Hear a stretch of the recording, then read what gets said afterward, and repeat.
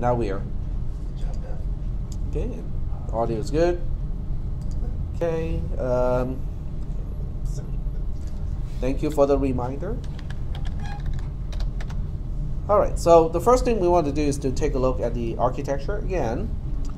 For this class, we want to STF. We want to store the flag register to where register D is pointing to. That's what we want to do. Where D points to is not the problem, okay? Because we already have a path. Okay, if you track down the address bus, which is this one here, the address bus goes through this multiplexer, and it goes into a demultiplexer that is connected to output 1 of the register bank. And you can select register D, or register 3 of the register bank to be output 1. So that's not an issue. We know how to do this already.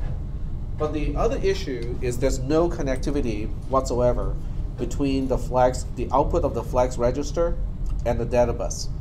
So last time we already talked about how we can fix this is to use go to gates and pick up a controlled buffer, and then you just put a control buffer between the output of this and the data bus.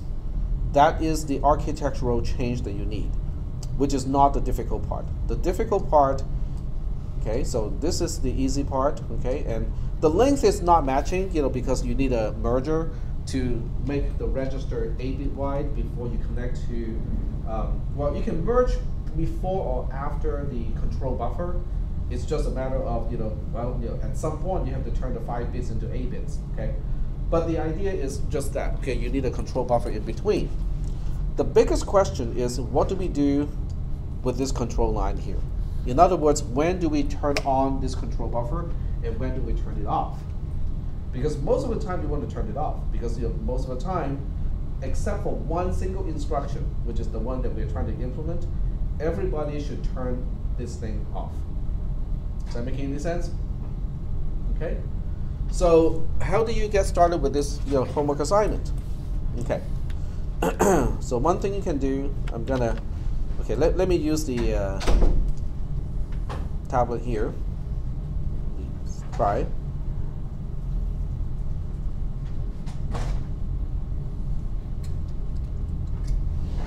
And I don't see it anywhere. Oh, okay, it's just being slow. Okay.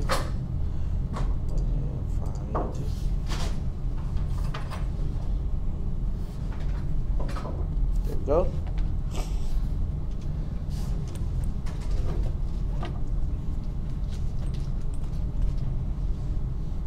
Cool. Okay, so what we need to do is to find out what can interact with the data bus. So the data bus, okay, let me just get rid of this first because it's just causing a lot of confusion because of all the orange lines. Okay, so we kind of know what to do, okay, in terms of adding up one control buffer, where to put it, what is the input and what is the output of that control buffer. That's not the issue. The issue is how do we control that control buffer? When do we turn it on? When do we turn it off? So we basically have to make sure that every single existing instruction will turn it off, except for the instruction that we're going to add. Is that okay? So we want to take a look at all the existing instructions. We'll just kind of do a quick run through, okay, and see, what potentially do we need to consider. Yep. For the assignment, if our logic is more complex than it has to be, would that be points off? No, you don't have to go for the most optimal solution. You just have to have one that is correct. Okay. So, oh, wrong place. I have nothing in my Gmail account because they make us use the Exchange server instead of Gmail, even though Gmail is available.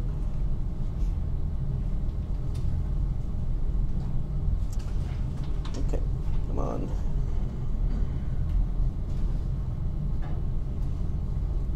Okay, so we go to the instruction set. So what I'm doing right, excuse me. So what I'm doing right now is to just take a look at all the existing instructions and just kind of go through the reasoning and go okay, is this going to be a concern? Is this going to be a concern, and so on? So we'll go through every single instruction on this list. And then we ask the question, would this be a concern? In other words, would the no op instruction in this case be a concern for us? Does the no op instruction make use of RAM? No, it doesn't turn on RAM select. Well, for anything that does not turn on RAM select, but does it use the data bus? Because the data bus potentially can be used for other purposes. Okay, so let me show you what I mean by that. So this is one thing that you kind of have to be careful about, because when you click on the data bus, which is this one here, you can see how it can potentially use a register to update not RAM, but go through here and update the program counter. So that means, hey, you have to be careful with this thing, because it can potentially do things that use, actually, that means, this particular line is not even needed, because we could have gone through this line in order to update, the program counter from a register. Wait, how did it go to the program counter? It goes, okay, so the thick line at this point is the data bus, right? So the data bus goes into this particular multiplexer. Oh. This multiplexer goes into another multiplexer that goes into the program counter. So potentially, I can, in fact, use just the data bus to update the program counter, but I have to make sure that nobody else is driving the data bus. Okay? So this is one potential thing that can be dangerous, is you cannot just look at instructions that do not make use of RAM. There can be other instructions that put something onto the data bus, even though it's not communicating with RAM. Okay? But because of the exam, you have a table already. So you kind of know, what instructions can potentially talk to the data bus. So when you highlight the data bus, which is this whole thing here, so now you start to identify, the components that can potentially drive or listen to the data bus. Okay, so I'm going to make a list here. Let me see if I can do this. Okay, put this on one side, and minimize this. Put this on the other side, and okay, I think we can do it like this. Oh, okay, I know what to do. We'll switch. Make this on this side so I don't waste screen space, and then we now have more space. Okay, so we're making a list of things that can potentially connect to the data bus. So we'll just say this is wrong color. Okay, so we are looking at data bus connected components. Okay, PC, the program counter, can read. It can read the from the data bus. So you can basically say PC.D, which is the D port of the program counter, can connect to the data bus. And that we know because of this part here. That connects to this connects to the data bus. Okay, so that's one. Then we look at other things. We can see that output 0 of the register bank can also be connected to the data bus. So on that side, we basically say out 1 of the register bank can potentially connect to it, and that is controlled by the register output 0 demux. Okay, so we'll write down the signal name here, register output 0 demux. Okay, what else is connected to the data bus? A whole lot of stuff, actually. You can see the instruction register is also connected to the data bus. This is how we read instructions into the instruction register. So we say the instruction register .d, the D port of the instruction register, connects to the data bus. All right, let's see what else is connected to the data bus. Well, naturally the D port of RAM is connected. So RAM.D is also connected. So I'm making an inventory of things that can connect to the data to the databus. And I think I made a mistake here. This is out 0 and not out 1 that connects to the databus. Out 1 connects to the address bus, out 0 connects to the databus. Okay, so any instructions that can potentially read from or write to any one of these components, potentially you need to kind of like, okay, is this gonna matter? Is this gonna matter? Is this gonna matter? Are we doing okay so far with this analysis? Okay.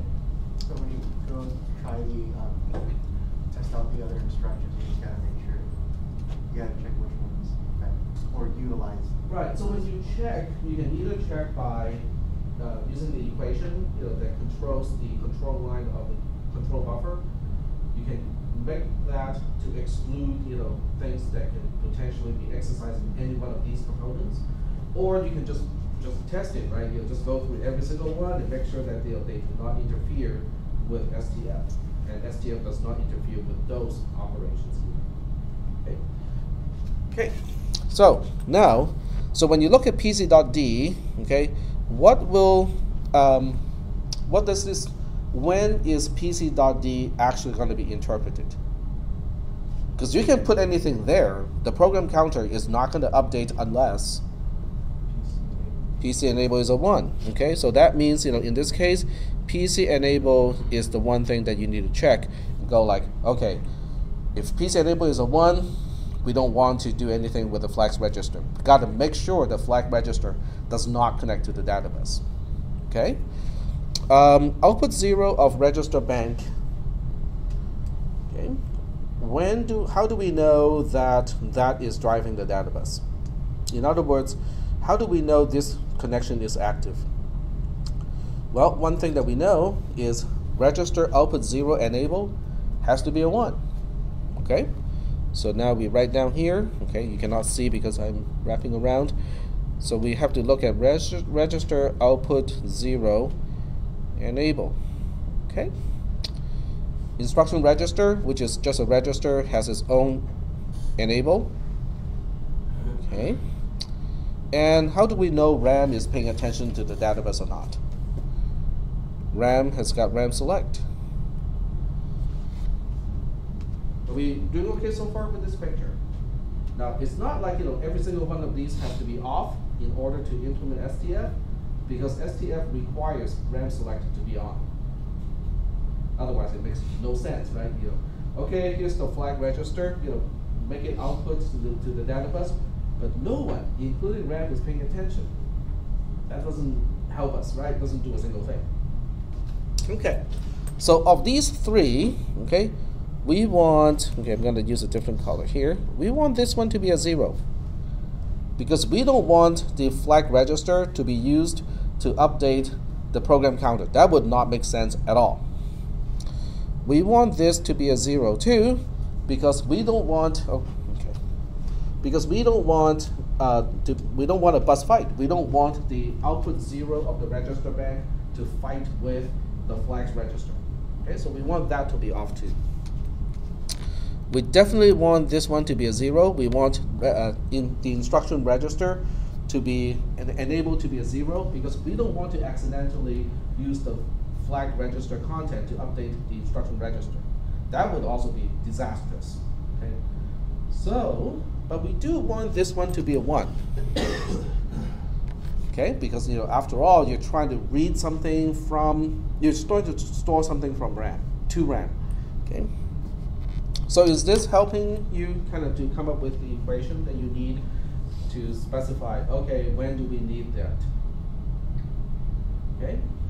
Now the other thing that we also want to consider is, what if we're adding some additional instructions that can potentially be messing around with the database? Okay.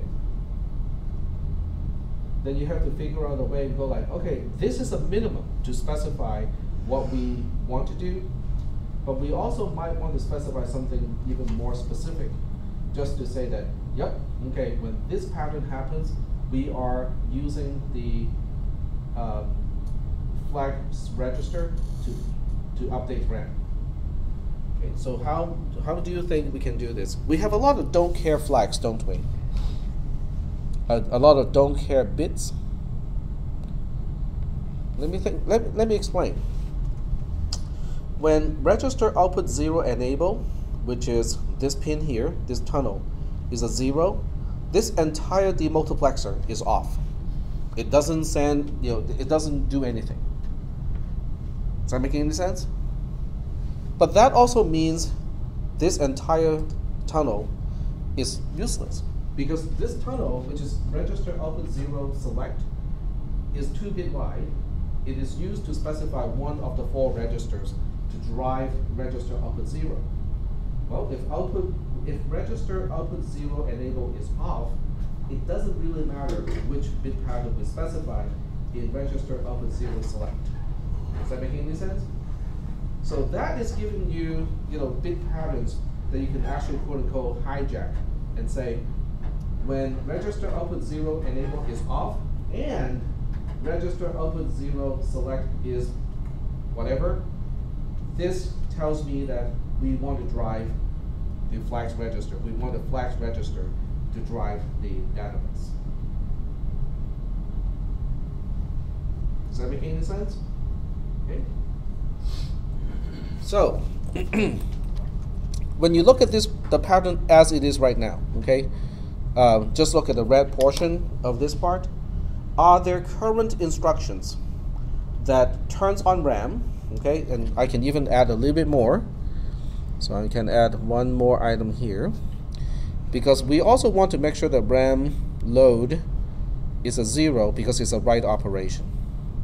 Okay, so when you look at all of these combinations, do we have any existing instructions that will turn off program counter enable, turn off register output 0 enable, turn off instruction register enable, turn on RAM select, and turn off RAM load? Are there any current instructions with this pattern already?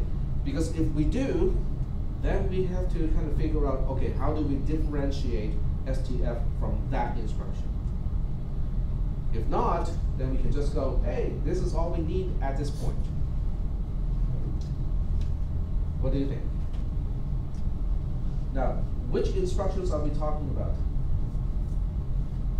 Just because of the fact that we have RAM select being a 1 and RAM load being a 0 means we are writing to RAM. How many current instructions can write to RAM? 1. It's the ST instruction, right? With the ST instruction, does it have exactly this particular pattern of slices inside the microcode?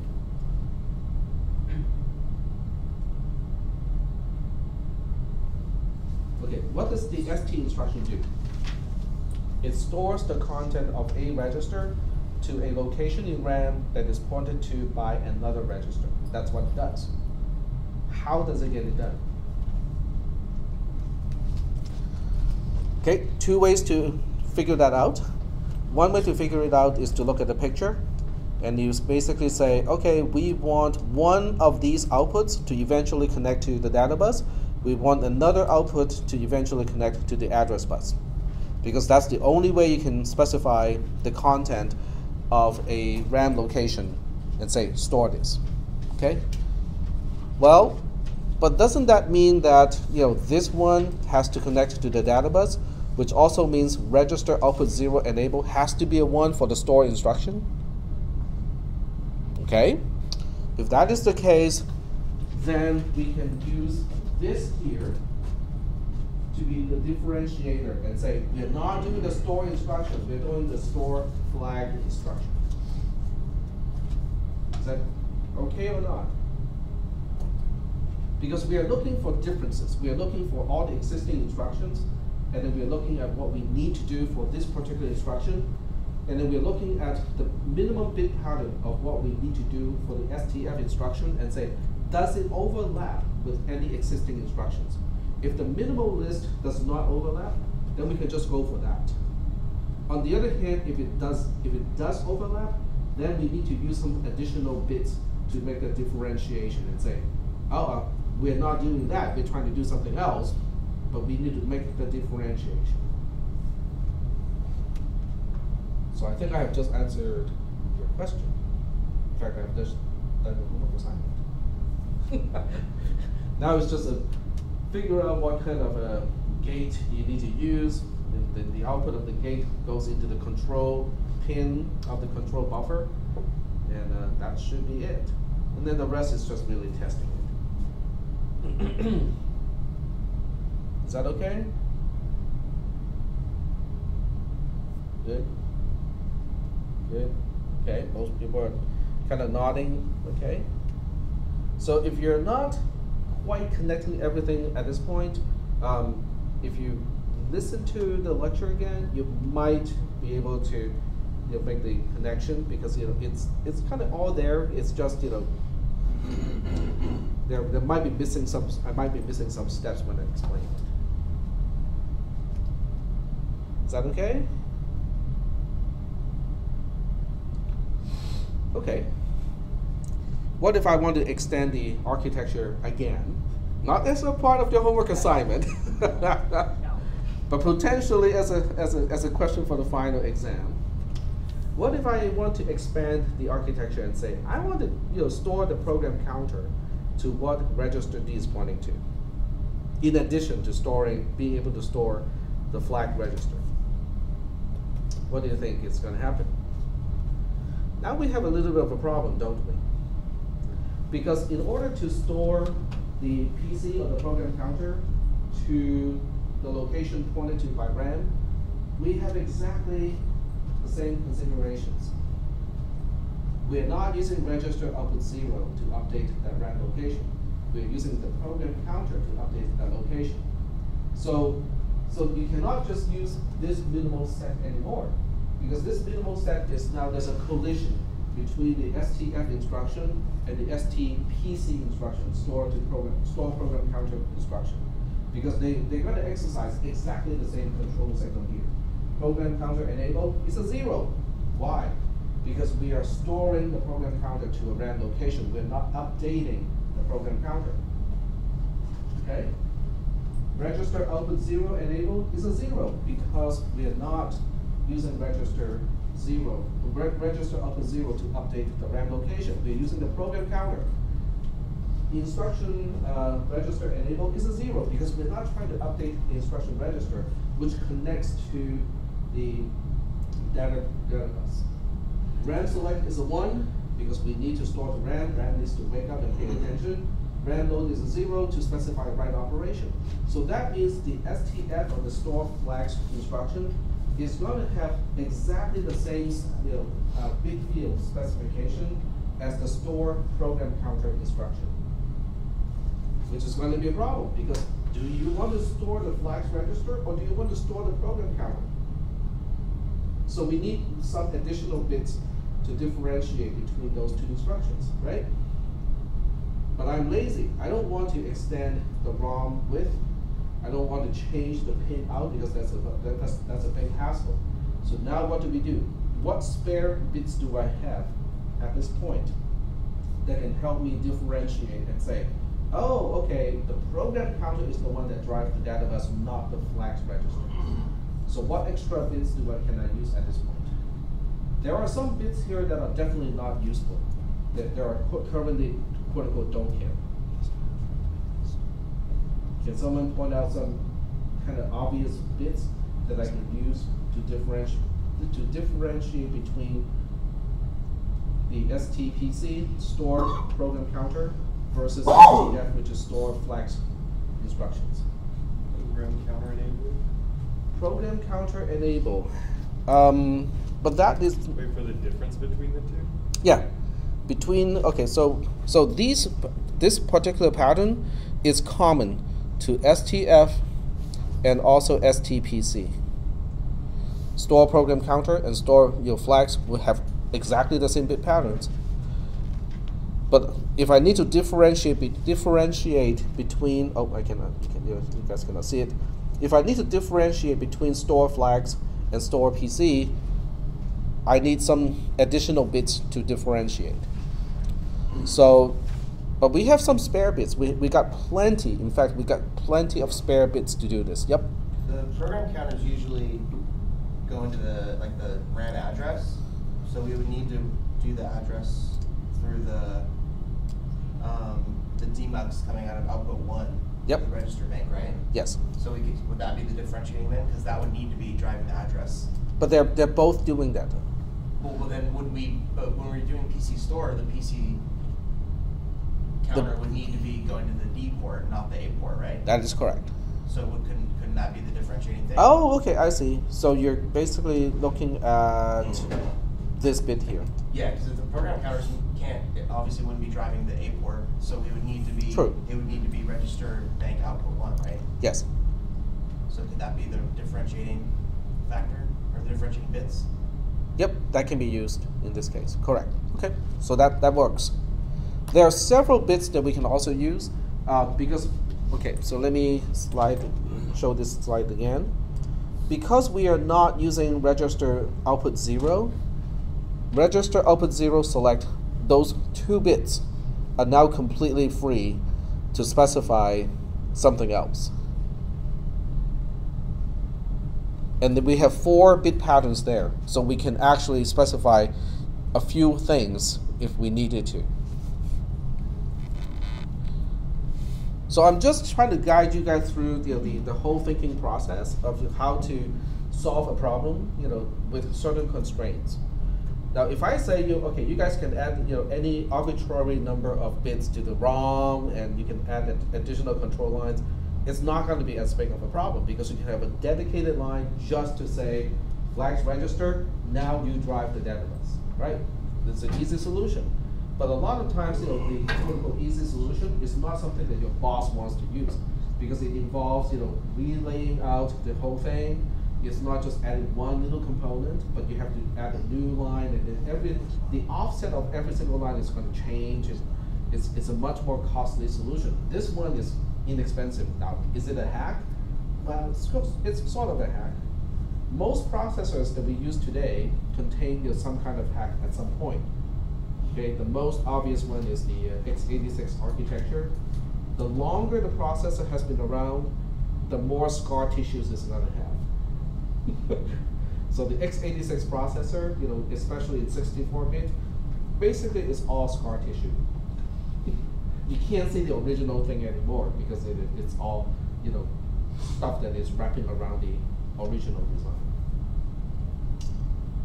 Okay. Any questions? Nope. Okay. The other class, by the way, is doing the opposite of the store instruction. They're doing the load instruction. So you guys are doing store flags. The other class is doing the load flags instruction. Load to Okay, so is it just like loading into a register no, loading directly back into the flags register. or? Oh, So okay, gotcha. okay, so for this class, okay, so this is the Monday Wednesday class. So for the Monday Wednesday class, we're doing the STF instruction, and then the pseudocode corresponding to the STF instruction is whatever D is pointing to gets the content of the flags register. This is what you guys are doing. The Tuesday, Thursday class is doing the opposite, which is basically saying, okay, flags, update the flags register with whatever the register D is pointing to. So they're doing exactly the opposite, which turns out to be just a wee bit more complex because the flags register is directly connected to the ALU already. Okay, the output of the ALU goes into the input of the flags register. So the other class actually needed to introduce a multiplexer because now they need to select which way it's coming in. And then they also have to modify the enable of the flags register because now they have to say, oh, not only are we updating the flags register when we perform add, subtract, and whatnot, for this particular instruction with these particular bit specification, you also have to update the flags register. So I think you guys have this slightly easier problem to solve, and they have the slightly more difficult problem to solve. But why are we doing this? Other than, yes, it's a homework assignment and so on. Other than the fact that I really like grading homework assignments. We should know the processor well enough to make modifications. Okay, that's a good reason. Okay, and that would be Go ahead. Sorry. It's to suit what needs that might come up in the future. Well, and also, if you are going into computer engineering and you are going to go design processors or design parts of a processor in the future, knowing how to do some stuff like this can be helpful. Just a little exposure. But from the perspective of the toy processor, this is a very important instruction, or this pair of instructions is actually very important. Okay, why is that important? Sets of flags can determine where we jump to. Yes, so that is true. The flags register contains the individual bits where the conditional branch instructions can choose whether to branch or not. Okay, that's really useful. But we lose the flags register the moment we call a subroutine. Because who knows what a subroutine is going to do, right? The subroutine can do adds, can do subtract, can do compare. So by the time a subroutine returns back to the caller, the flags register is gone, just like registers A, B, and C. Is that making any sense? What if the flags register is important to me, the caller, and I have to make a function call at this point, but later on, after the function returns, I want to retain the flags register? Right now, I have no way to do that.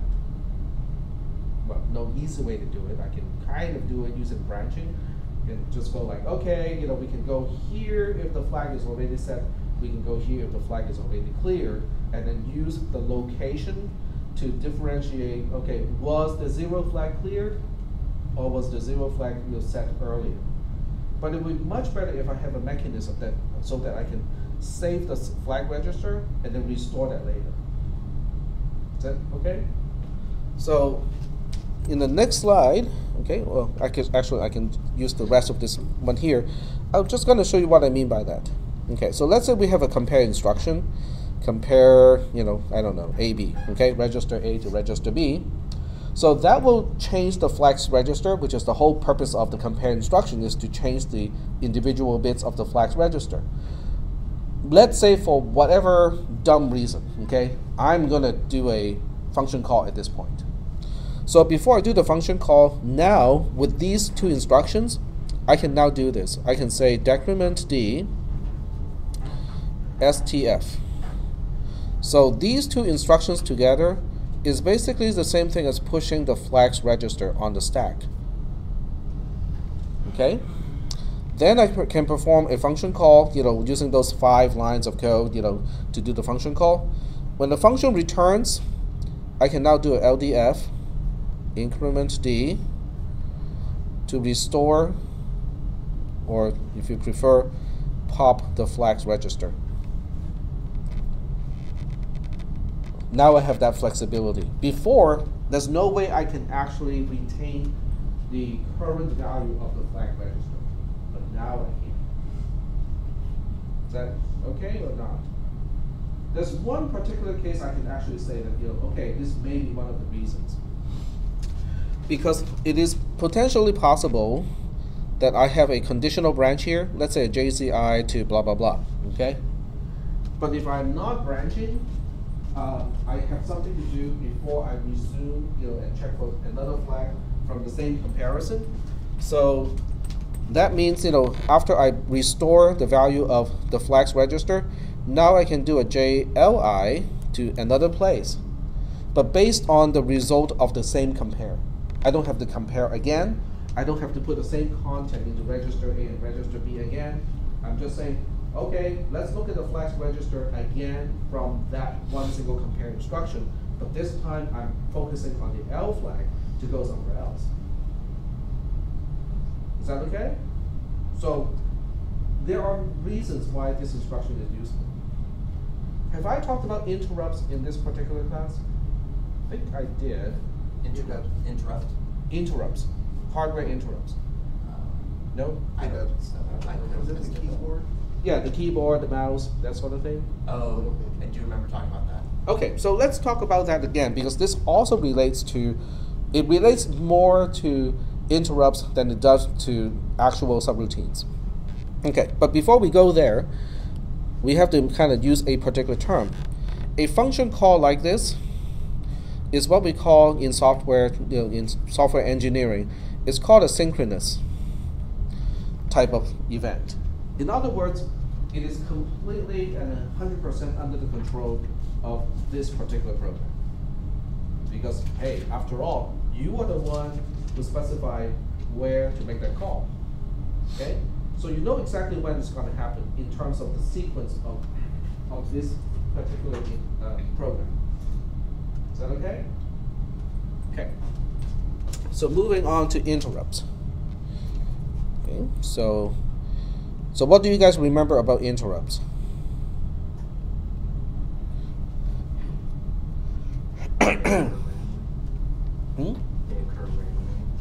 They occur from an external source. Okay, so interrupts represent events from the external world. Somebody push a button. The temperature exceeds a certain threshold. The motion sensor tripped. Okay, the door opened. Somebody moved the mouse. So can the software anticipate when those events happen? Nope, it can happen at any time. Okay, so that means when you have a program, okay, so let's say this is representing your code, okay, this is your program which is not really using the mouse, it's not doing anything, but the rest of this particular processor really needs to monitor the doors, the windows, motion sensors and whatnot, but your specific code is really doing some kind of background stuff like LCD display, okay? You just want to update the time, the date, you know, and stuff like that. You know, you're not the part of the code that deals with intrusion and stuff like that. Is that okay? So I'm just gonna label here. This is your LCD control code. Okay, it's just a scrolling message. You know, something that's really simple. At some point, somebody opened the door. Okay. So let's just say that your program is right here at this point when the door opened. Okay, so we have door opened this point.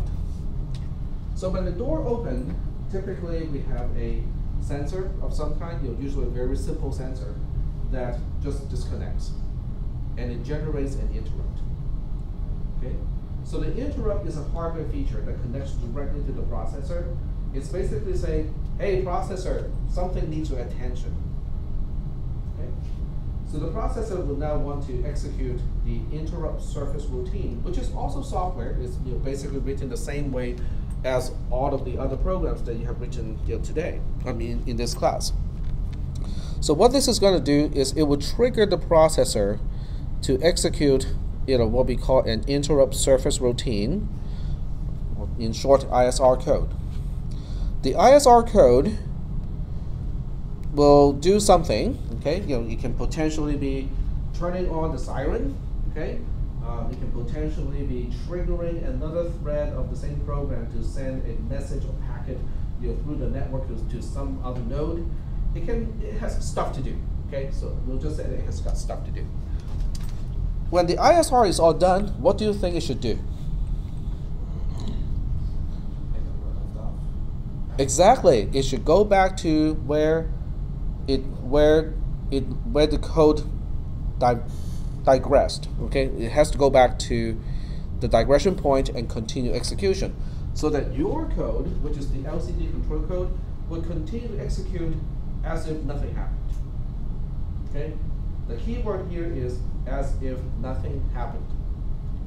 Okay, because the ISR is made out of exactly the same kind of opcode as your code, so that means the ISR can contain opcodes like CMP, CPR, LD, ST, increment, decrement, blah blah blah blah blah. Okay, it can change registers. It can change the flag register as well. Okay, so if it can change all of those things, how can we pretend that nothing happened? Store F and load F. Yep, store everything that you're going to change in the ISR, and restore everything that you're changing in the ISR. So that means the entry point of the ISR needs to save everything first. everything. So how do we save everything? Well, we start with decrement D to allocate space on stack. STD register C, decrement D, STD register B, decrement D, STD register A, decrement D, STF. Store the flag register. Now the ordering here is not really that important. If you choose, I want to store the flag register first, fine, okay? It's just that when you restore everything, you have to reverse the entire order, okay? So when the ISR is about to return here, okay, this is not going to be the right return point. So when it returns, it has to restore everything. And what that's going to do in this case is it will start with the LDF, increment D, LDAD, increment D, and so on. It's basically just the reverse of the save everything sequence, except not only are we reversing the instructions, the ordering of the instructions, but the direction is also reversed. If you're storing to begin with, you're loading. If you're decrementing to begin with, you're incrementing. But it's a mirror image otherwise. Is that okay? So the very last one of these instructions would basically look at the stack and say, hey, whatever this register D is pointing to, I'm putting it back into the PC, the program counter, so that you can continue execution over here. Which also means, in this case, not in the code, but the processor is responsible to save the return address. And that is why we need to connect the program counter directly to RAM, because the interrupt mechanism requires that particular mechanism. Is that okay? So at this point, the toy processor has no capability of handling interrupts because we are lacking the pathway between the flags register and RAM, but we're also lacking the pathway between the output of the program counter and RAM. We have the opposite. We can load something from RAM directly into the program counter, but not the other way around. So that's why we need to extend the processor a little bit in order to prepare for the hardware interrupt feature. Yep. Would we need to store and reload the program counter if this were to be exactly picking up where it left off? Yes. Okay. So the very last operation here, if you look at the entire thing, would be the instruction that we talked about in the exam. Do you guys remember in the exam, what the instruction was? No. Nobody remember? Remember, you have to implement 2 slices of instruction, and I gave you the pseudo C code. Was jump and then Yep. a jump and was it increment or Yep. and? It's not exactly a okay. So I can pull that up. Unconditional jump. It's an unconditional branch, but where are you branching to? D. What D is pointing to? Oh. It's jumping to the location pointed to by D. Okay, so I think I recall enough. Okay, so the opcode that you were dealing with in the exam has the pseudo C code looking like this. Okay, so let me switch back to black. It is PC equals to whatever D points to, and then D has to increment after that. Okay, does that look like what the question is in the exam? Okay, and how does that fit into this picture? Now remember, in these two are this is one slice of the microcode. This is the second slice of the microcode. Okay, but all slices of microcode, you cannot have interrupts happening between slices of microcode of the same opcode. So that means this particular it is as if this is uninterruptible. So that's why you can kind of reverse the. Well, this is not even reverse the order. This is the correct order to do things. But what is this going to do at the very end of the ISR? or any subroutine. What does it do? What sequence of instructions does it replace? Go ahead. I don't know. Is it like a return? Like Yep. it reminds you of the return address, and then you clean up the stack. Yep, exactly. So it replaces that sequence. In other words, these two will replace the sequence of the usual thing, which is LDB, indirect register D, increment D, and then JMPB. These three instructions, individual instructions, is replaced by this one single instruction.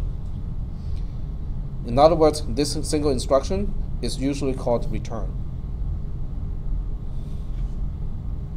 That is needed for the interrupt mechanism because the interrupt mechanism also needs return as the very last operation so that it can return back to where the interrupt occurred.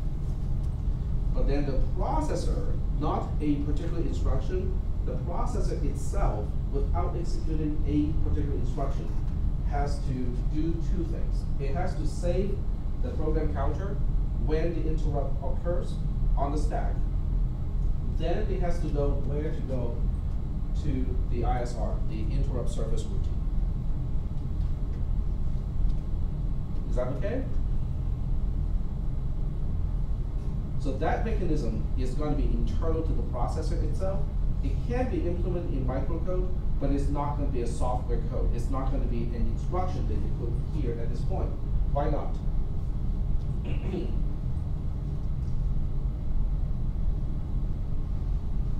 Okay, let me repeat that question because it's a little bit confusing. We need a particular mechanism to do the protocol call, right? Okay, so whenever you need to go to the ISR, you need to save the current program counter on the stack so that you're leaving behind a piece of breadcrumb so it can return back to this point. Then you have to do an unconditional branch to the location of the ISR, which can be fixed. Okay, so we can dedicate location 128 to be the ISR. It's okay. That's what some processors do is they pre-allocate a particular address for ISRs. Okay, that's not a problem. So then it will continue execution over here, which is all done in software, okay, in instructions. At the very end here, it will execute a return going back to here. But the part that goes to the ISR is not the result of executing an instruction that you specify. And the question is, why not? It could be anything. Exactly, because it can be anywhere, okay? Because, in the entire execution of any code other than the ISR itself, at any point, this can happen. And you cannot just have a call, to the ISR interleaving with every single instruction, because that basically boils down to polling again, which is what we're trying to avoid. So the processor needs kind of an extensive, change in order to support in the interrupt mechanism.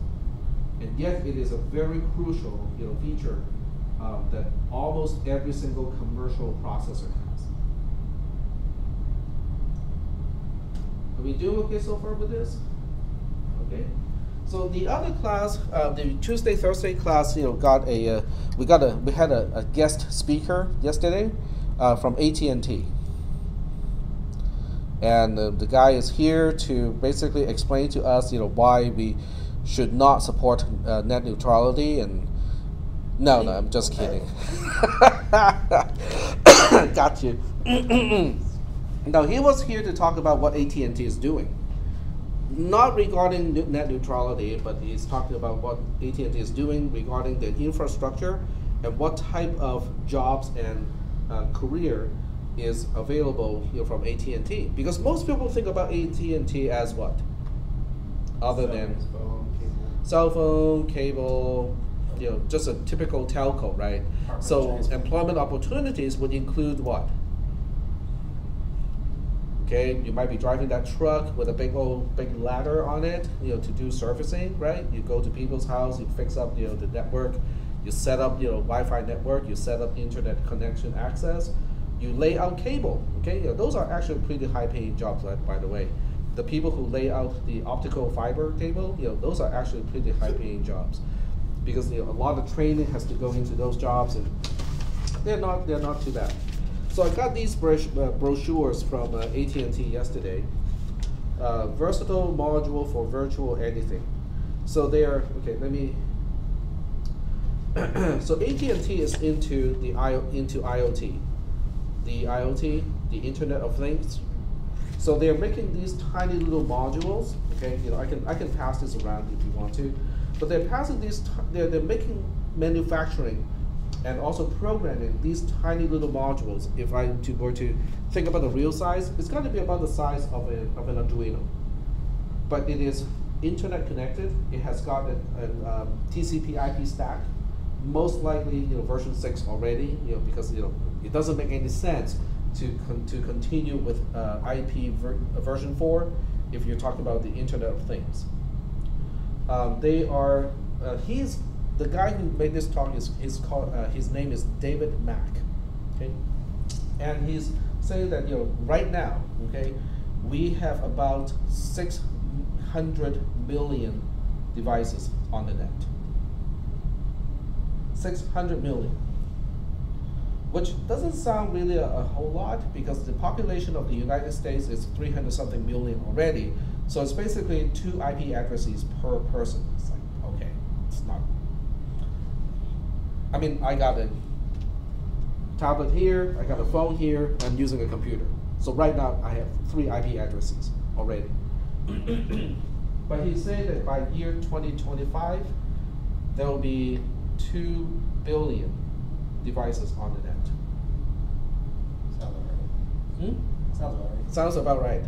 So AT&T is now getting into the Internet of Things, not from the consumer products perspective, but from the commercial perspective. So if you're let's say you run an orchard, okay, like walnuts, okay, whatever, okay, and you need to monitor the moisture of the soil, okay. You need to monitor. You need to have you want to set up a camera so you can actually look at things, and so you don't have to go out there to see what needs to be surfaced. Guess what? This is the answer. Okay, you need to hook up your IP camera to as an Internet of Things, okay, as one of the thing in the Internet of Things, right? So they're trying to get into that market. So that's one brochure. If you guys want to pass it around and just take a quick look, feel free to do it. The second brochure, the title is AT&T Threat Intellect, Data-Driven Insight, Analytics, and Data Scientists to Detect and Respond to Threats.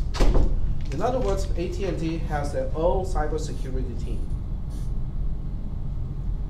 That relates to what we did like 2 weeks ago, maybe?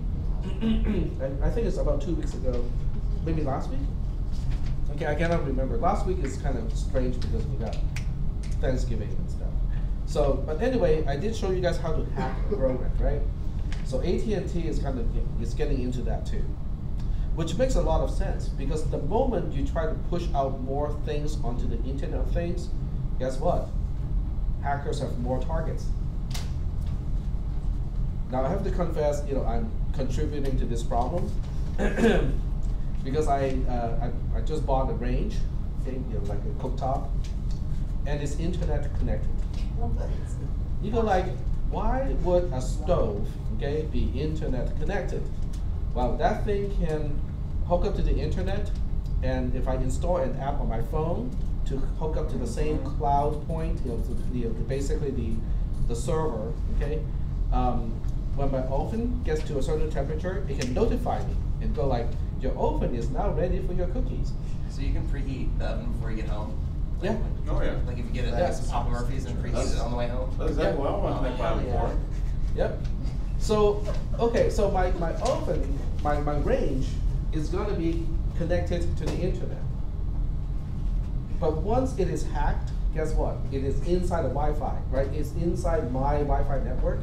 So people don't even need to crack my Wi-Fi password, because if they crack one of the devices in my internal network, in my LAN, it becomes pretty easy to hack into the other things on my LAN. And they could burn your cookies remote. Yeah, They can burn my cookies. Actually, no, yeah, they can burn your house down, actually. Yeah. That'd be evil. pack your oven, ruin your That's souffle, actually, steal that your actually is actually steal your credit interesting. card. So what I'm asking is, 3 o'clock, couldn't you every oven limit up 100 degrees. the amount of data that the oven can transmit? Because why does it need to talk about anything else other than, you know, the temperature is at this? It's Well, essentially a it's very simple encrypted.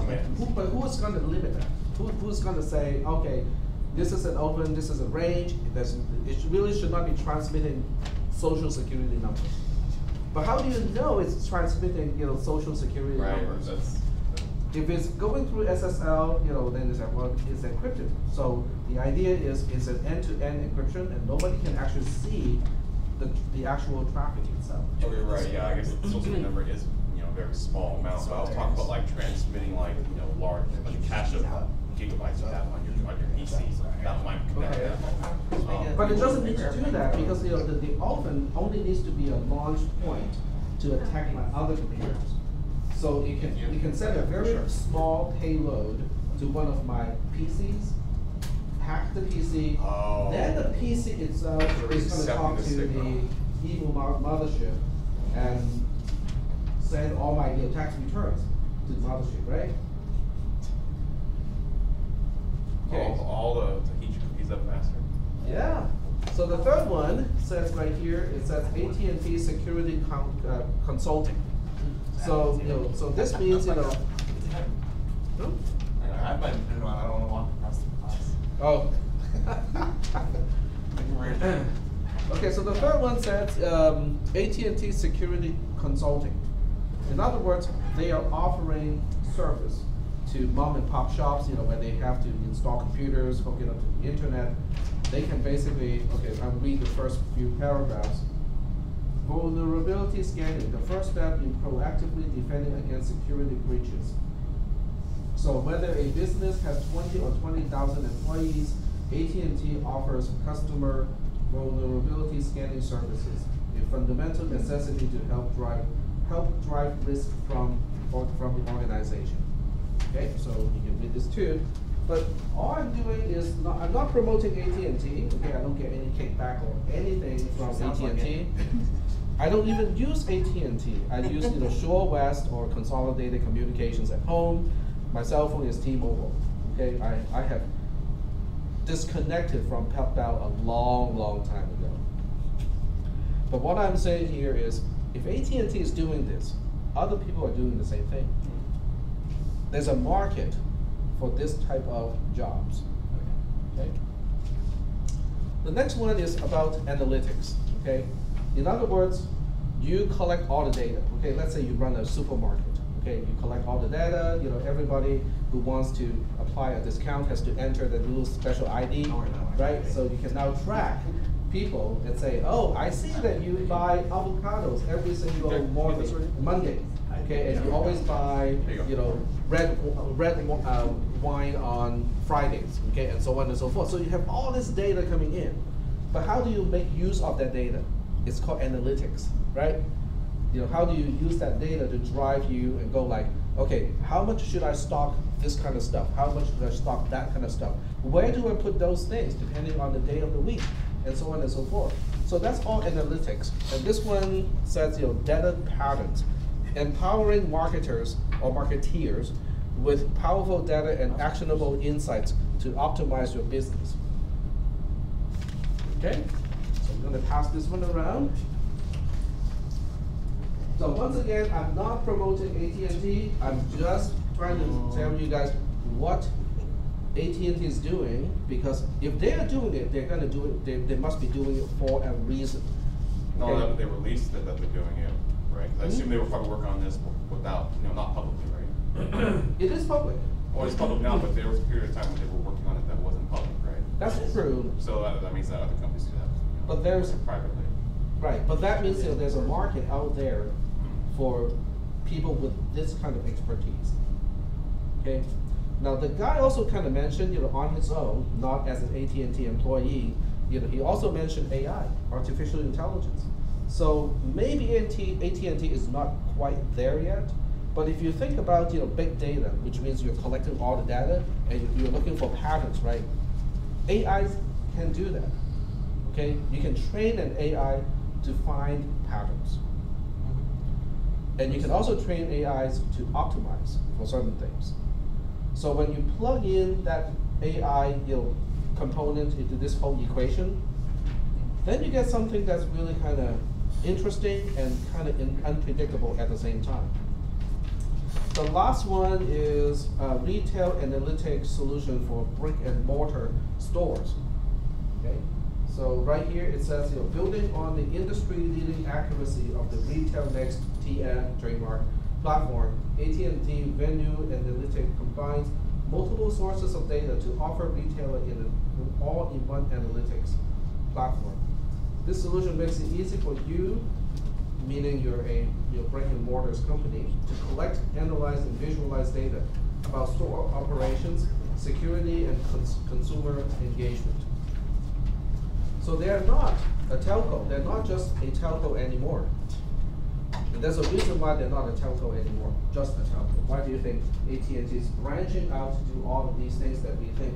Really? AT&T does that too? Multiple reasons. I mean, look at a pure marketing standpoint. If you pull all your eggs in a telephone basket, there's a chance you might go under. So you might want to branch out anyways to what was lucrative, and this feels lucrative. Go ahead. Sorry. I said profit. It's profit. Okay, very good. Because AT&T is, after all, a public traded company, right? So every quarter they have to report earnings. And they have the right infrastructure to push these additional services because they're already handling the telco part, right? So the guy who goes in to maintain the telco equipment can now say, oh, I see that you are, a retail shop, doing da-da-da-da, okay? We can help you, optimize your business. By the way, we can help you collect the data and analyze the data and make, smart decisions, for in terms of business. Would you be interested? So that's, kind of why this is kind of natural for AT&T to branch out into. Now, okay, getting back to net neutrality, a student in the Tuesday, Thursday class actually asked the guy, he raised his hand, the guy said, okay, what's your question? And he asked, so what do you think is the position of AT&T on net neutrality? What do you think? What do you think? More money. Well, they want more money, but the guy made an argument of, they have to prioritize traffic, okay? Because if you're sending an email, your SMTP packet can take a little bit longer to get to the destination, okay? On the other hand, if you're trying to make a VoIP, call, voice over IP call to somebody, 100 millisecond delay is really kind of noticeable because you will actually start to notice the chattering of the voice because it's not streaming correctly. So the guy is basically saying, okay, we need to prioritize traffic anyway because there's traffic that can wait a little bit, it's not a big deal, and then there's traffic that has to go through kind of in real time. There's a minimal delay that you have to ensure, right? So that's why we kind of need to kind of do this net neutrality thing to make sure that there are fast lanes for real-time traffic and then slower lanes for not so real-time traffic. So after the class, one of the other students, and also the same student who asked that question, basically said, but you only need to do something like this when your bandwidth is insufficient. Because if your bandwidth is sufficient to begin with, then there's no need to prioritize like that. Isn't that also the core issue in that charging this with fixed areas, it will make providers want to go out to make internet to areas that don't have good internet, like somewhere in the country or somewhere in the Midwest, whatever, where the internet's not the best. That I do not know. I heard that was like one of the, because that's one of the problems that there are a lot of areas in the U.S. that while have internet don't have like good internet. So doing this, charging for priority would actually encourage providers to go out there to build more internet and stuff like that. So removing or getting rid of, go ahead. It could just be what they're saying.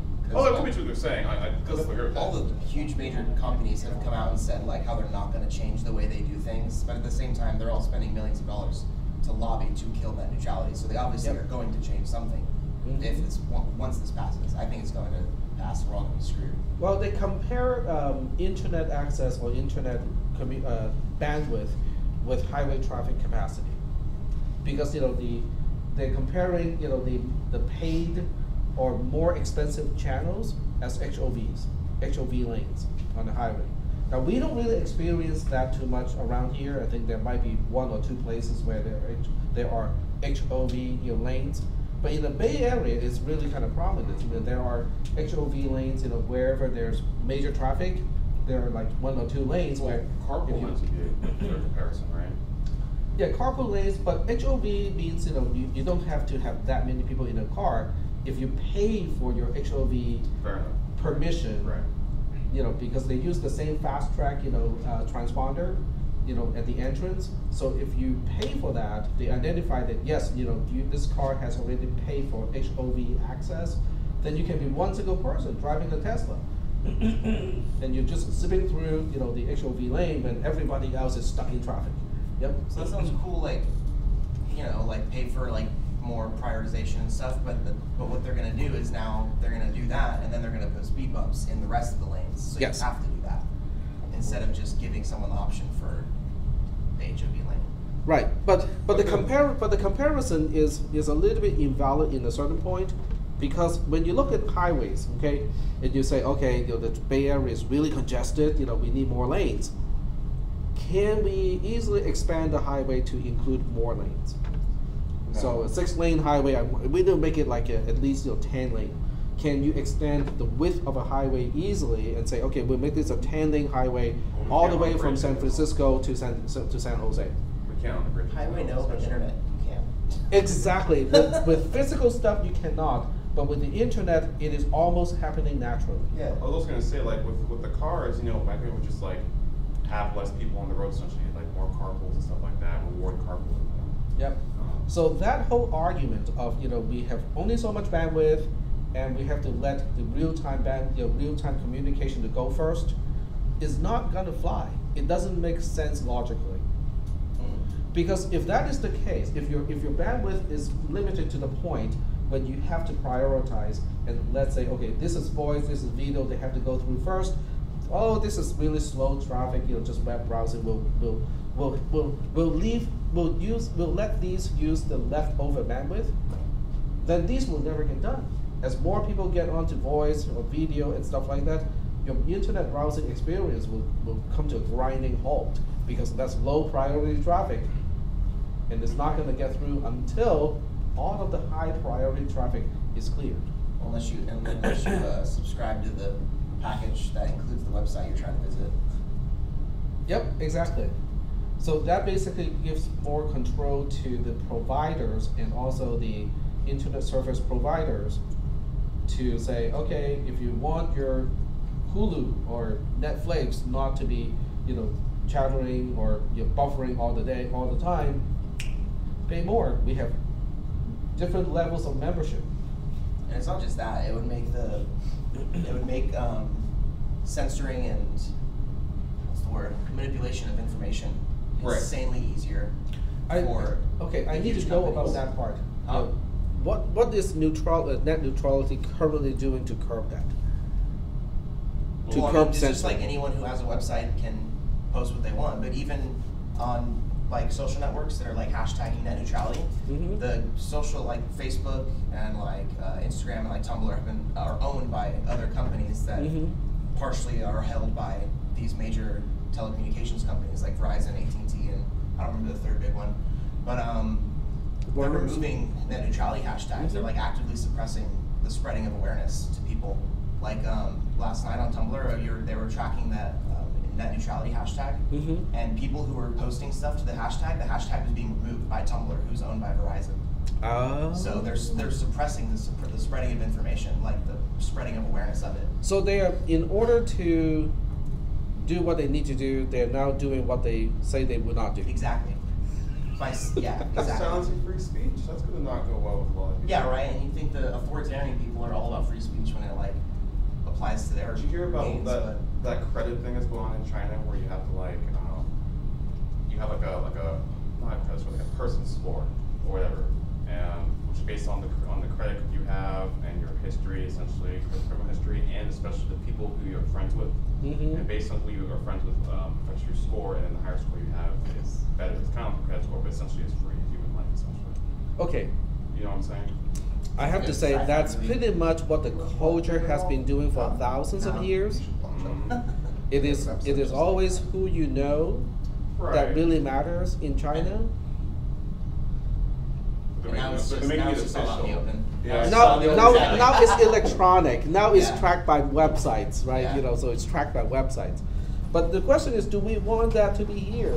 You know, It's not like that's the question. We don't really have a choice. It's whoever's paying Congress, anyway. Can we riot? We're gonna. Yeah, I know we are. Something's burning down. Okay, so I I think wouldn't there say are that. ways there are ways that you can voice your opinion on net neutrality. So have you guys done any of that? Oh, Yeah. Oh, absolutely. Okay. There's a number you can text. You can go like something. There's I don't have it. There's a website that you can give them Go your SC info, and yourself. They do all the calling and everything for you. Like, so you don't have to call I anybody. think it is the one that Donald Albert said, go SC yourself, that one. That could be it. I just clicked on the link. I didn't really make it actually look at it. Oh, that's discouraging. The first link is like, nope, you are going to be ignored. The second link, you will be ignored. Yeah. The chairman's Ajay has already said that unless you present new information, they're not considering it. So if they have 1,000 people make the same argument, that's one comment. So they don't consider it important. Yep. Unfortunately, this is kind of where things are going, not only with the FCC, but also with the FDA. You know, the federal the drug communication. Ethics Administration. FDA is also in charge of nutritional stuff and whatnot. Okay, you know, your food stuff, right? So who is in charge of the FDA, which is supposed to overlook, you know, nutritional values, you know, and monitor and regulate food industry? I don't see what the problem is. Okay, the FDA is pretty much owned by lawyers who used to work for all the meat, corn, and processed food industries. And pharmaceutical companies. And pharmaceutical So they're gonna companies. skew The very the- same organizations that the FDA is supposed to regulate, Yeah. their lawyers are running the Tell me how it's not a organization. conflict of interest. Yep. So that's one, and then there's EPA, the Environmental Protection Agency. Who's running the EPA? I mean, they stopped funding them. Oil. So there's Oil no money companies. going to the Oil EPA companies, anymore. oil companies, and like like lumber companies. People they're supposed to be regulating as well. Yep. But the lumber companies are relatively small Oh compared yeah, to relatively. the oil compared to companies. oil, absolutely. Yep. But they're still messing stuff up. Yep. And then now the FCC, you know, is being basically controlled by the telcos. So, you know, it's a very kind of it's if you look at all the major agencies who has to do regulations, they are So, doing the same thing. yeah. Yep. Moral of the story, carrying is pointless. We lose. Just be a peon. Okay. So anyway, you know, I think this is a good point to stop the lecture. Now that Yes, Hope it is is killed. recorded. Sorry. Now that Hope has been killed. Yeah, you will find the second half of this lecture disappearing, you know, mysteriously from YouTube, right? Listen to us now. And it's done by AI. And the thing is, it's going to be done by AI. The AI is actually transcribing, and then they figure out that I'm talking about net neutrality, and then they figure out my position, you know, on net neutrality, and go like, I think this part of the video can be neutered. And that would just destroy your whole. No, just don't hashtag it net You know, neutrality. that YouTube actually has been like shutting down accounts lately for random reasons. Random, in Yeah, quotes. random. Yeah.